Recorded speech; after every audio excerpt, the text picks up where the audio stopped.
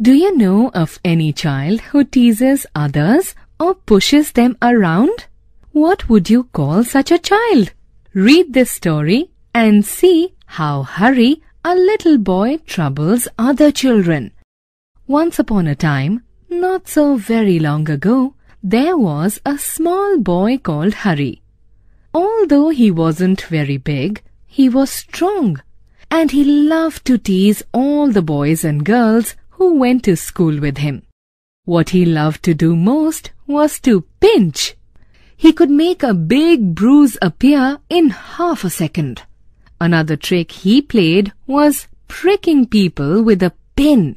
So you can guess how all the children hated him. They tried pinching him back, but that was no good because he could always pinch harder. They didn't like telling their teacher because that was telling tales. It so happened that the class went for a picnic to the seaside for a whole day. All the children were most excited. On that day, the sun shone bright, and all the children were wild with excitement. They crowded into the train and sat down, but nobody wanted to sit next to Hari because he always pinched. When they arrived at the seaside, out jumped all the children with a shout of joy. Down to the sands they raced, hand in hand. But nobody took Hari's hand. Nobody went near him. Hari was angry. He went to a sandy corner near a rocky pool and sat down by himself. He took out his lunch and looked at it. It was a good lunch. There were 2 hard-boiled eggs, 6 jam sandwiches, 3 pieces of bread and butter, a ginger cake, and a bar of chocolate. He would eat it all by himself. He wouldn't offer anything to anyone. Just as he was beginning on the eggs, he heard a hoarse voice near him. "Good morning! I am so pleased to meet a boy like you." Hari turned around and stared in fright. Whatever do you think he saw? Hari saw a monster crab walking sideways out of the pool.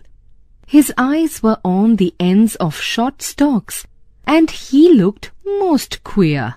He held out his front claw to Hari. Hari put out his hand to shake the crab's claw, but to his surprise and anger, the crab opened his pincers and nipped his hand so hard that the little boy yelled.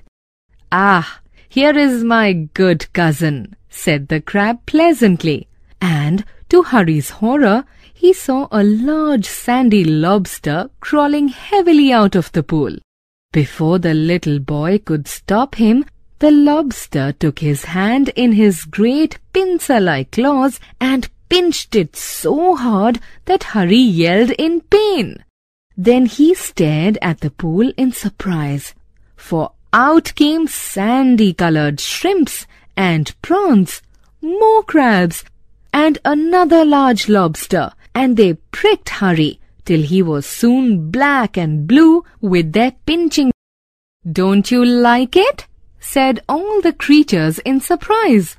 "Why, we were told you would love to see us because you were a champion pincher and pricker yourself.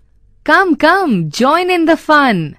Hari leapt to his feet, crying loudly. His lunch rolled into the pool, and when the crabs and lobsters saw it, they ran to it and began to feast eagerly.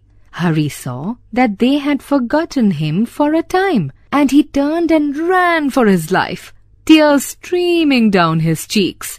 "They only did it to me, what I keep doing to the other children," he thought.